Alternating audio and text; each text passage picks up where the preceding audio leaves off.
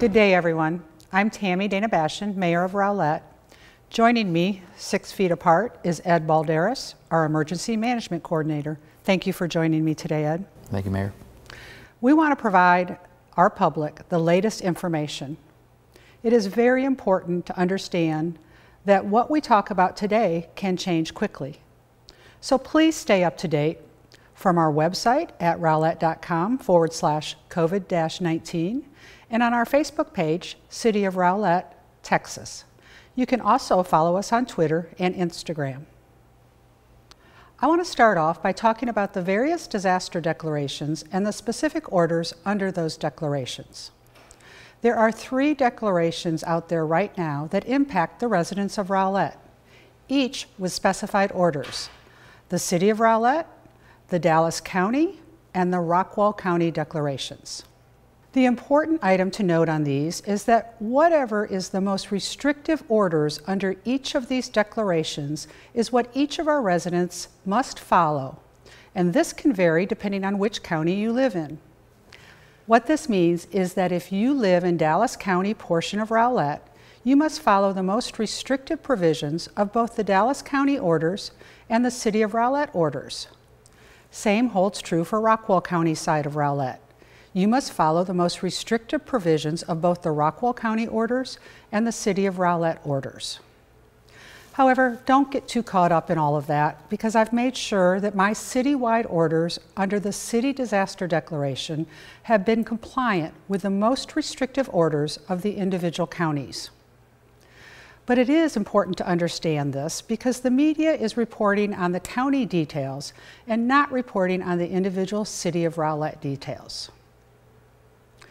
So I want to talk about who is making all these decisions that is impacting each of our lives so greatly. Mayors and county judges have the ability to issue disaster declarations in their respective jurisdictions for an initial 7-day period. After that, the presiding bodies, City Council for cities and County Commissioners for counties, have the ability to extend those declarations. The Rowlett City Council extended our disaster declaration to April 30th. That end date under our disaster declaration can be rescinded or extended by our City Council. The mayor and the county judges have the authority to determine the orders under each disaster declaration, and we can change these orders by making them more or less restrictive at any time during our respective disaster declarations. The current shelter-in-place orders under the City of Rowlett and Dallas County declarations expire on April 3rd, and for the Rockwall County declaration, they expire on April 15th. But please don't get caught up in all these dates. These are just administrative details, as the orders can be extended by myself for the city and by the county judges for the counties. The real story on who is making these decisions is the health officials advising our elected officials, and that is the way it should be.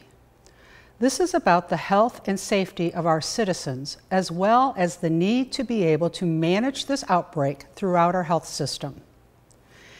So Ed, can you please explain who our city health authority is and the role that they're playing in all of this? Yes, Mayor. Our health authority is Garland Health. They are responsible for monitoring the spread of infectious diseases in the City of Rowlett, and also in issuing any orders or directives to those with infectious diseases, including COVID-19, in order to reduce the spread of that disease in our community. And then our county has their own health authority. Our state also has health advisors. Am I saying that correctly? Yes. So Dallas County does have their own health authority. As does Rockwall County? As does Rockwall County and the state as well. Okay. However, the only authority who can supersede our health authority is the state health authority. So Ed, help us understand, why are these health authorities recommending such drastic measures with these shelter-in-place requirements? There are many reasons. To start off with, COVID-19 is a very highly contagious disease and virus. It is a novel virus, meaning we do not have any natural immunities to it. Additionally, no vaccine to prevent and no fully vetted antivirals to treat COVID-19 are currently available. The virus has mutated and has a greater potential to mutate as a result of greater spread among the population. The elderly and individuals with underlying health conditions are also at very high risk. This is now impacting the rest of the population other than high risk and to a greater extent than we initially thought. For example, of the cases in Dallas County to date, only 28% were over 60 years old.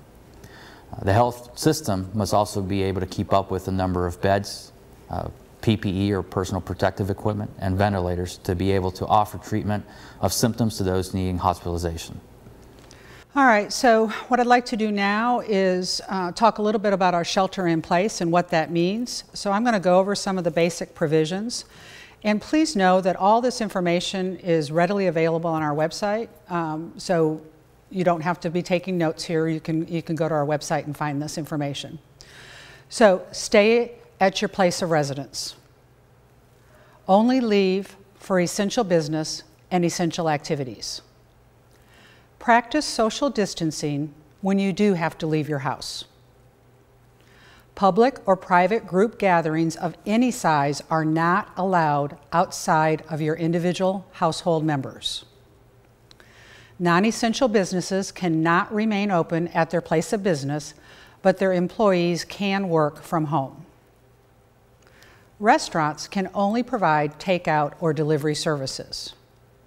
In-person worship services are not allowed. Elective medical, surgical, and dental procedures are not allowed. No visitors are allowed to nursing homes, retirement facilities, or long-term care facilities except for critical care or end-of-life visitation. And of note, hospitals have implemented their own visitation rules, which may vary hospital to hospital. Essential household activities, which are activities which you are allowed to leave your house for, include healthcare related, grocery or essential supply shopping, or to engage in outdoor exercise within social distancing confines and not in a group setting. If you have any questions about these provisions, you can email the city at cac@rowlett.com or call 972-412-6100. We are also answering questions as they are posed to us on our social media platforms. I'd now like to move to what an essential business is. This is much more complex and detailed. Essential businesses must follow social distancing protocols and allow employees to work from home as much as possible.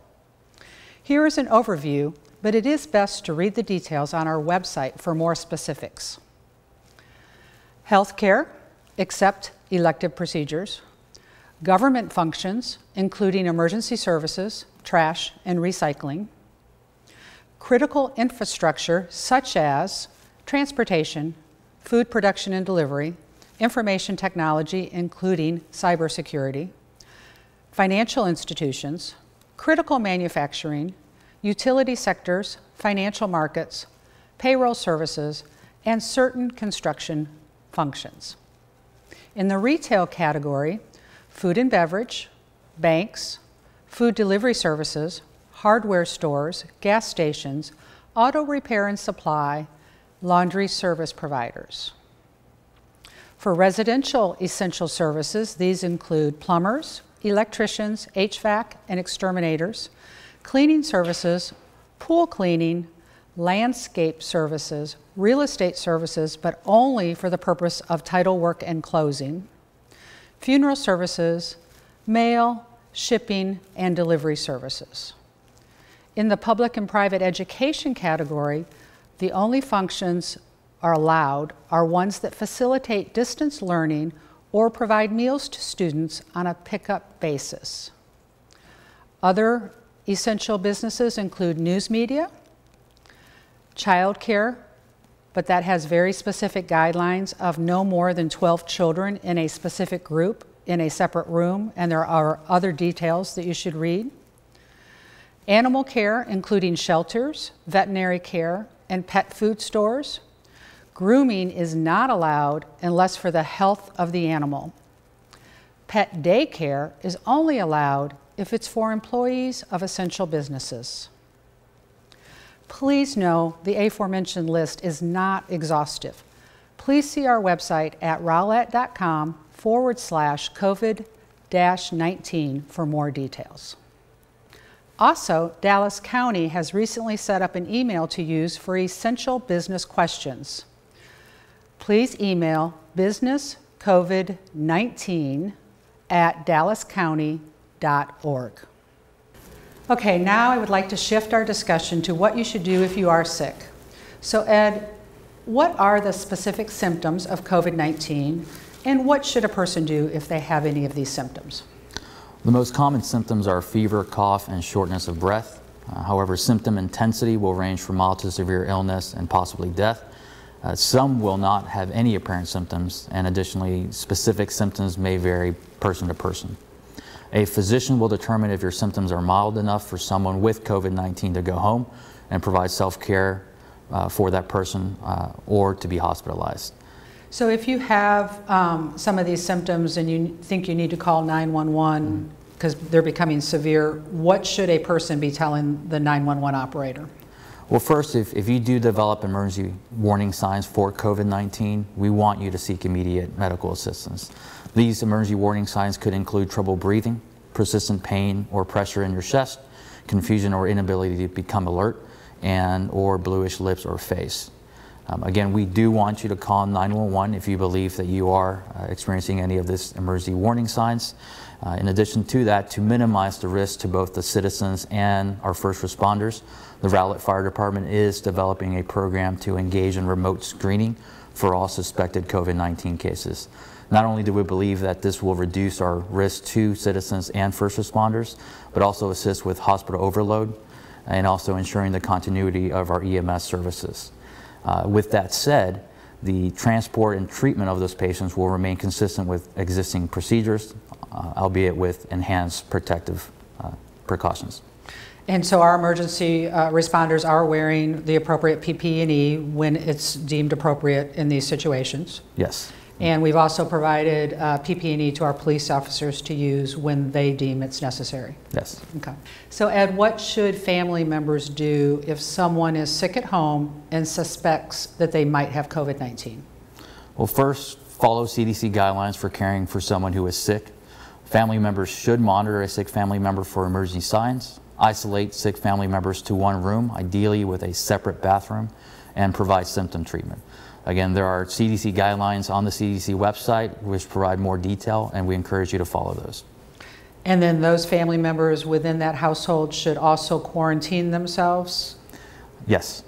And there's guidelines there on those periods of quarantine for individuals that are sick that recover, and also for family members of sick individuals. Is that correct? Yes, and in addition to the guidance available on the CDC website, our health authority will issue instructions on how to properly self-quarantine and for what period of time. And they've issued those provisions, correct? Yes. And those are available on our website?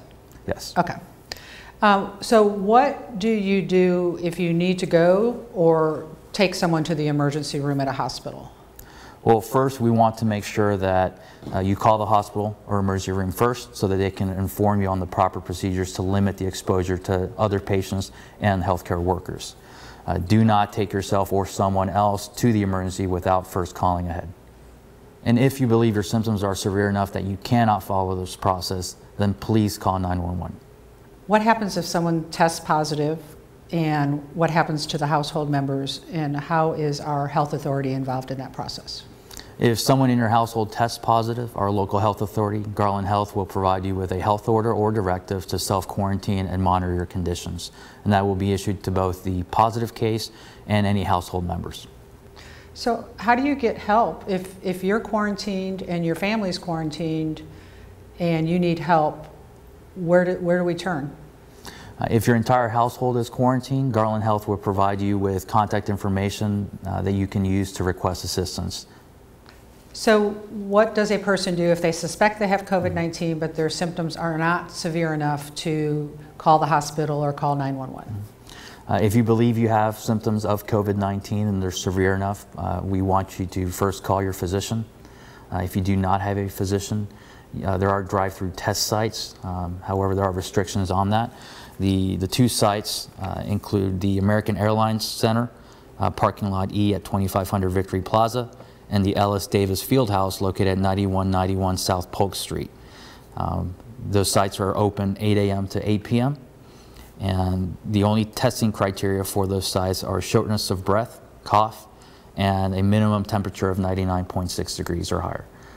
And they've, right now, they've released those age restrictions. Yes. But they have a certain limited number of tests every day, and I know that they have to close down early if they get past their limit on that day. Yes. Now, they will determine on site whether or not you should be tested. All you need to do is ensure that you minimize the impact to that process by only going if you do show those symptoms just mentioned. So before you had to call ahead, now you just show up, but you have to have those symptoms, and they'll look at those symptoms with you while you're in line for that drive-through testing. Yes. And this could change tomorrow, so. Yes. Okay. So how is the city notified about our residents that are tested positive? The mayor is called first by our health authority. If the mayor is not available, then I am contacted. That process continues until an authorized official is reached. So what information are we going to share with our public when we have positive cases based on testing? Well, we want to minimize the impact to positive cases. We want to ensure their privacy and safety, not only of the positive cases, but also of any household members. To that end, we will provide information on the age range and gender. So we're reporting positive cases every day on our social media and website. So just talk, not in numbers, because these will change, but we have a pretty low number of confirmed positive cases today. What's really out there? Well, due to the limits of the testing capacity, both private and public, we don't know the extent of the spread within our community. We believe there are additional cases in Rowlett. However, the best thing we can do is to take those social distancing, follow the shelter-in-place order in order to minimize any future spread. Again, the testing capacity is at a point where not everybody who needs to be tested can be tested. It's only in those cases where the symptoms may be severe enough to warrant the test that they are tested. And quite frankly, there's much evidence out there of people with COVID-19 that have no symptoms. Right. Approximately 80% will show either mild or moderate symptoms, and some may not show any symptoms at all. And so you could have COVID-19, have no symptoms, and still be a carrier to other people. Yes, and for that reason, we want to encourage everybody to operate as if they did have COVID-19. Very good. Thank you, Ed. So, Ed, talk about why it's so important to manage the spread of this virus in regards to our healthcare system. Well, the term flatten the curve has been out there, and what that means is we want to reduce the impact on our healthcare system. Not only do we have existing normal day-to-day emergency situations at hospitals, we add this to that situation, and we have the potential to quickly overwhelm our healthcare system.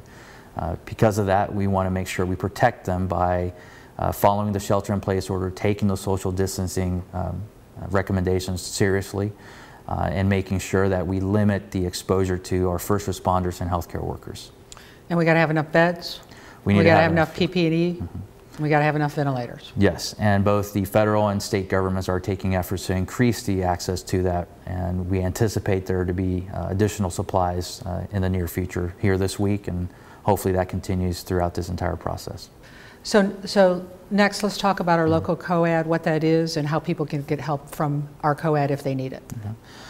Well, everybody remembers the tornado in 2015. After that, we, as a city, established a long-term recovery committee to help with the long-term needs of the tornado survivors. That was a very effective program. It was a way for us to bring all the churches and other organizations in the city who wanted and could provide assistance in a more coordinated fashion to eliminate duplication of benefits and effort. After that, we did deem it necessary to establish a long-term system to provide that and have that system established ahead of a disaster. Fortunately, we had that process already started to some extent before this COVID-19 incident. So we have met and established that group as of last week. That group is comprised of members from GISD, faith-based organizations, other nonprofits, and city officials. And business. And businesses, yes. So the COAD means communities. Community organizations active in disaster. Right. It's based off of the national VOAD, which is voluntary. Has nothing to do with COVID. It has COAD has nothing to do with COVID. Correct. As far as the name goes. Yes. I just don't want people to be confused. This is a permanent organization we're putting in place locally, and the first item that they're helping us with is COVID-19. Yes. So please visit rowlettready.com for information on resources, to donate funds, to volunteer, and to indicate you have needs. Please email needs@rowlettready.com. And all that information is on the rowlettready.com website, and is also on rowlett.com/COVID-19 page on the city website. Also, it's very, very, very important. We've been publicizing this a lot over the last couple weeks, but also before that. But it's very important to sign up for Connect Rowlett. That's a system that can provide immediate updates to our entire population base that's signed up for that. And we've been using that a couple times this week. And you can sign up for Connect Rowlett by visiting our website. Also, please visit our website and Facebook page often, because this information is being updated hour to hour. Yes. Email cac@rowlett.com or call 972-412-6100 for questions about essential household activities. Email businesscovid19@dallascounty.org for questions about essential business activities. The city and the Rowlett Chamber are also assisting with questions about essential business activities. Email needs@rowlettready.com if you need local assistance from our local volunteers.